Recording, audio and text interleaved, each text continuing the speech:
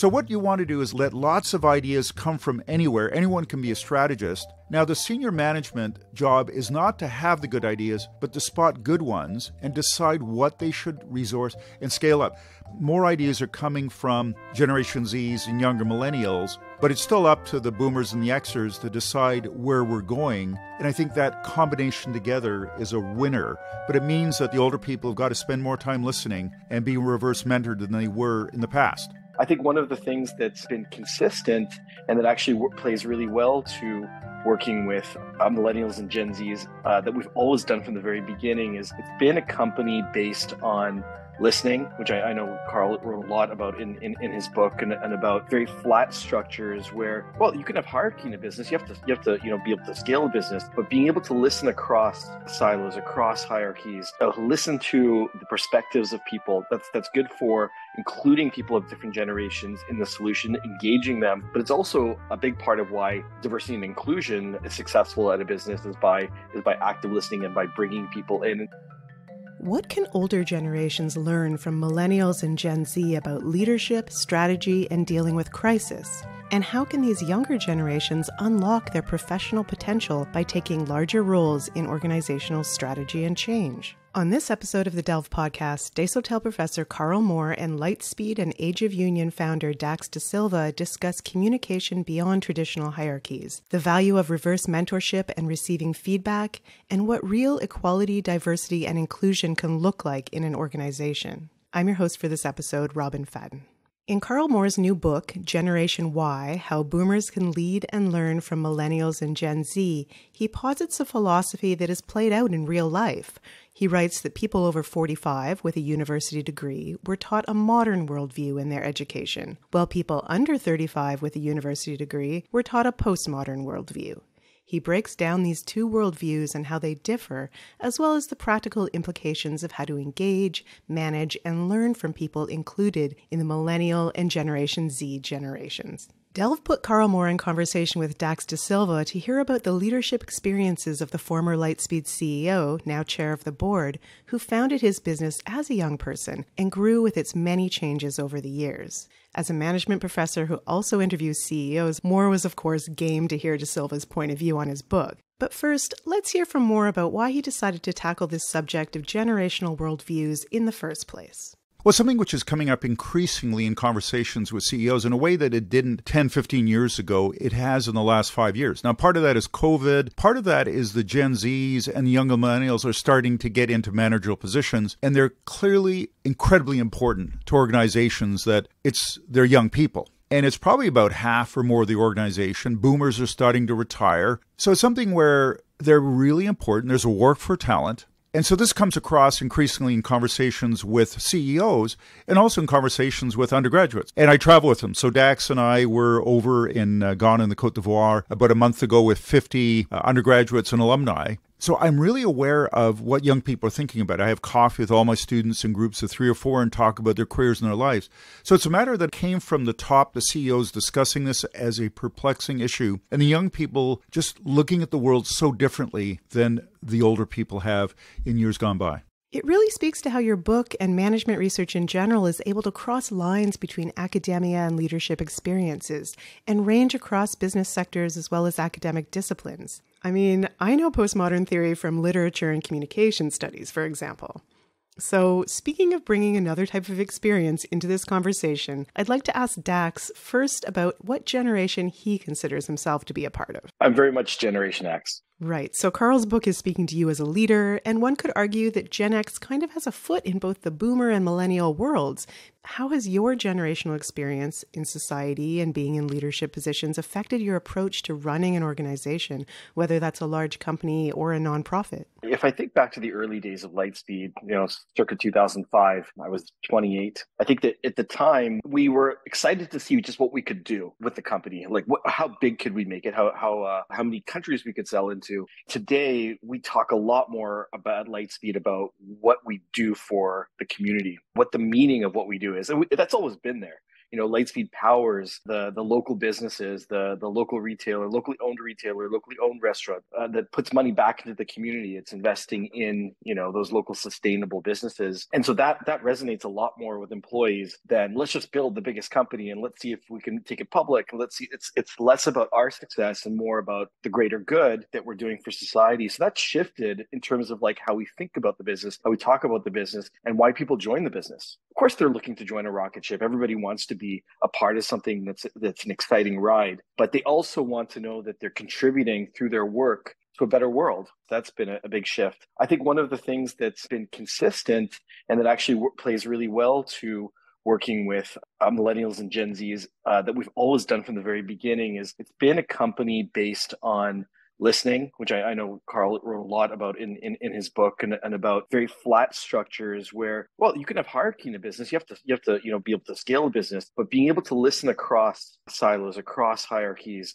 listen to the perspectives of people. That's good for including people of different generations in the solution, engaging them. But it's also a big part of why diversity and inclusion is successful at a business is by active listening and by bringing people in. And so that's the thing that we've always done well, and I think has made us successful with these new generations. It sounds like you've been living Karl's book long before he put these ideas to paper. It resonated with me because it's very, it's the reality, and there's so much to celebrate in these new generations. They're very talented, and I think that there's an adaptation that needs to happen from that, as Karl writes, the moderns way of managing to something that truly gets the best out of these generations and helps them reach their potential within your organization. And Karl, how does your discussion of these different generations and their modern and postmodern worldviews fit into your broader management research trajectory and into your previous insights on strategic management? Things I've been thinking about in my 25, 30-year career, PhD and prof at Oxford, now at McGill for about 20 years or so, is rethinking old perspectives that no longer hold. It's something that I think is important for a lot of professors to do. It's one of the things that academics do in our better moments. This book came from reading about postmodern, modern thought, kind of philosophy, but realized that it's around things like truth and knowledge. Who has truth? Who has knowledge? What is truth?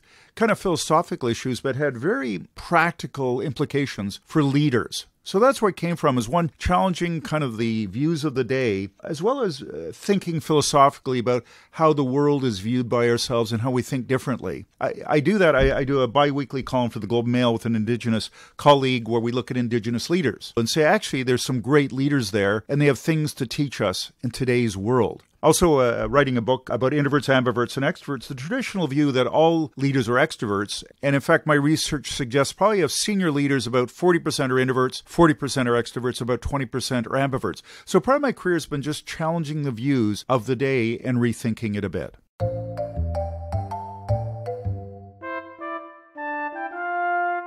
Workplaces are typically multi-generational, perhaps now more than ever since people are putting off retirement. How are Millennials and Gen Z changing ideas about how to manage people in a business or another organizational setting? How are they changing how management looks on an everyday scale? Well, partly it's to the Dax point that they're looking for purpose, they're looking for social impact, they're looking for what are you doing about EDI. So that pressure from the front line of the organization is there, and it may surprise some of the older people, but say la vie, you're going to get with the program. So that's one element that they're changing what we're looking for, and it's no longer just about share price, it's about stakeholder value, and that's not just empty rhetoric.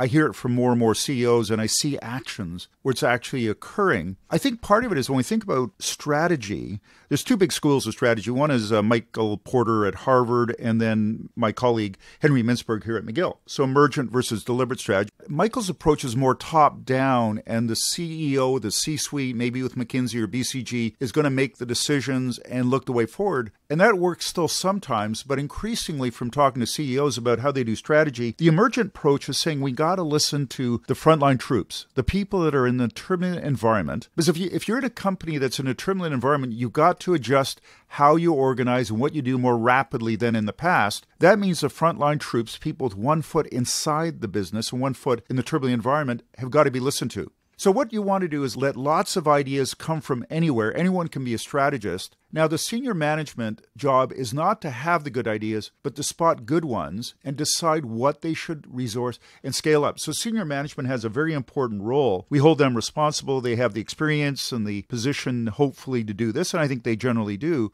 But it's more ideas are coming from Generation Zs and younger millennials. But it's still up to the boomers and the Xers to decide where we're going. And I think that combination together is a winner. But it means that the older people have got to spend more time listening and be reverse mentored than they were in the past. So it's a change that's occurred over the last 10 to 15 years in my experience. I think what I would add to that is that the greatest outcome that you can have from the listening that Karl is talking about is that distributed sense of shared ownership.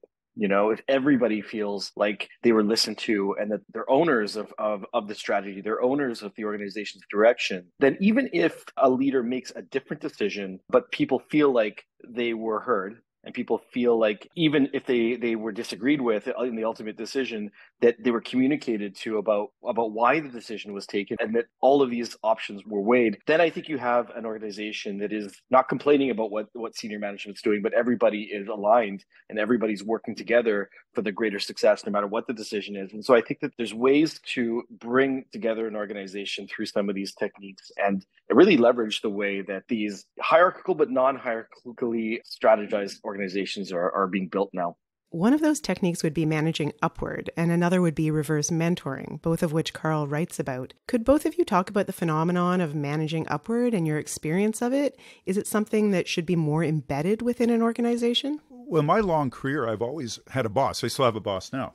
And I manage upward in the nicest possible way. And I don't think hopefully they won't take umbrage at that idea. But I would be sending them information, making the requests so that I recognize they have authority and they have relationships, they have resources that I want to tap into. So I'm going to spend time thinking about how do I approach them, what information do I provide. So even at my age as a boomer, I'm still managing upward, and I think I will for years to come. So it's something where it's a long time process for me. Now, Dax has got to manage upward in the sense that he's the chairman of the board. He still has the board. He still has Wall Street to worry about and customers. So I think it's a long-term perspective, but it's always been part of my life, period. Yeah, I think as the CEO, as the founder, like of both Lightspeed and Age of Union, I have to be conscious that I'm being managed upward from folks. And I need to allow that to happen because these folks are trying to help me build something better. Ultimately, I think that they have the organization's intentions. And so I need to understand that that some of these folks that grew up in the digital age, I grew up in the information age where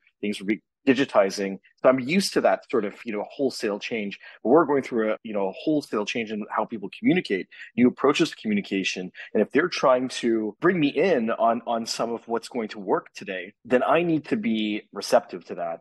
I need to open the door to being managed upwards. People need to feel that I'm going to be aware and reflect on what they're saying and incorporate it. And that's when I think you get this value of being an authentic leader to people, because not only are you transparent, but you are also receptive, and it's not a waste of time for them to improve the organization by talking to you.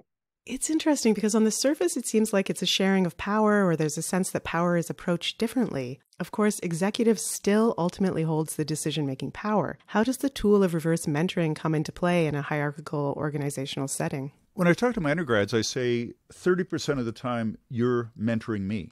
I have a couple of senior mentors in their 80s. It would not generally occur to them to ask my advice. Mentoring is one way, is kind of traditional view of mentoring, where I have what I used to call it politically correct counsel. Now it's a woke counsel. And what I mean by woke is just showing respect for people we didn't show sufficient respect in the past. So I wrote an article for my Forbes blog, and I sent it to 4 or 5 people to just go, am I saying anything inappropriate here? Am I offending someone by saying something that an older white man might say without thought? And so what they do is they keep me more in touch with today's world and make my language better. I still fall short and make mistakes, but I'm better than I was a few years ago without tapping into young people and a sense of what's happening in today's world. But it's a back and forth that doesn't exist with the people who have mentored me for years now. Yeah, I'll give you a great example of how one thread of it has developed at Age of Union, which is my conservation alliance. So you have this discussion about how to engage audiences with video and so on different channels. There's Instagram, there's TikTok, there's others, there's YouTube. Of course, as I'm mentoring some of these folks that are up and coming in our content and editorial and media teams, I'm absorbing all of like how they are consuming media, how they're consuming news, how they're consuming the entertainment. As we've adapted and we learned from some of our earlier short documentaries and realized that we're going to need to do some short form formats, I've learned from them, but also as that's happened, put them in charge of coming up with what is that format going to be. And then I said to them, okay, now you write the strategy, right? And let's do an interactive. I'll take presentations with you, and we'll develop the strategy. I'll give you my feedback on it, but you're now owning the strategy. So reverse mentorship has turned into them building the strategy, into them owning the strategy, and I'm of course instrumental in having some of the pieces come together for it. But now it's less than me taking some tidbits and turning into something, and more giving them sort of the wings to really take it on, and like actually the empowerment to take it on. Let what they know shine, but beyond what they know, let them experiment in whole new ways and test what they know. And so that I think is hopefully the outcome this reverse mentoring can have, the impact it can have on an organization, and just allow new innovation to happen. Yeah, it's more than lip service. It's more than a jargony term or trend. It's like you're actually creating action out of it. So I'd like to move into a question of how different generations deal with crisis today. We've had crises before the COVID-19 pandemic, but the pandemic did change the way that people work, and it shifted worker and manager expectations, especially for millennials, because millennials were reaching new career heights and Gen Z was embarking on their careers. There are different outcomes of each crisis, whether it's global or in a business, and there's something different to learn from each crisis. What can boomers, millennials, and Gen Z learn from each other about crisis situations and how to handle any new crises that might arise? Something where we learned a lot about management, and I asked CEOs, like early days of the pandemic, the first year is kind of, what did you learn about leadership? One of the things is working from home, and today we're working 2 or 3 days a week, most people from home. And if you have small kids or you have a commute of an hour and a half each way, this totally makes sense. But part of the problem is that if you're not at work, how do I pass on culture? How do I teach you? Because we go to a meeting and afterwards I walk and say, that was great, Robin, but you might have done this. But it's, just a short conversation. I nudge you and you can disagree with it. But it's that passing on our culture and how to do our jobs well that I'm missing. So it just struck me as that we've got to rethink, how do we lead? How do we teach? How do we enculturate in this new world? And from talking to a bunch of CEOs, they're thinking about this and things are starting to emerge. But it's still somewhat early days and work is evolving. There's usually some kind of deflation after crisis happens because you're scrambling to address the crisis and things have to be reorganized or rebuilt, whether it's done in a panic or whether it's done with slightly more planning. But we're at a point where we're talking about intergenerational responses to crisis rather than only top-down responses to crisis. How can we lean on all generations at once to address not only crises, but other workplace stresses and imbalances? We all have, different cultural contexts, different historical contexts. And so I think there's different types of resilience and different types of, if you want to say trauma or different types of stresses that generations have had. As Karl was speaking to, there is this shift in terms of how do we balance work and life post this COVID crisis. I think that part of the discussion we had earlier about meaning and purpose also translates to, how do I have meaning and purpose across my work and my life? What are the balance of that? I may believe in what my company is doing. I've joined them for this purpose, but do I have the time and the flexibility to have meaning and purpose in my own life? Am I able to have these things coexist? I struggle with this idea that we're going to have empty offices, because it's so important to innovation to have people gather and to have people exchange. And so it's going to be interesting. And I've seen all the next couple of years, I've seen all the incentives that we've brought together with Lightspeed to have people in the office. And I was just there the other day, and there's more than ever people back, and the energy is incredible. With Age of Union, it's very, very distributed. People are doing things all over the world as we're doing conservation, and so that's very remote. So it's going to be interesting to see the outcome of this particular crisis and how the redefinition of work, what in the long term it really improves our game. as a work society, and in what things we may just lose, maybe for good in some industries.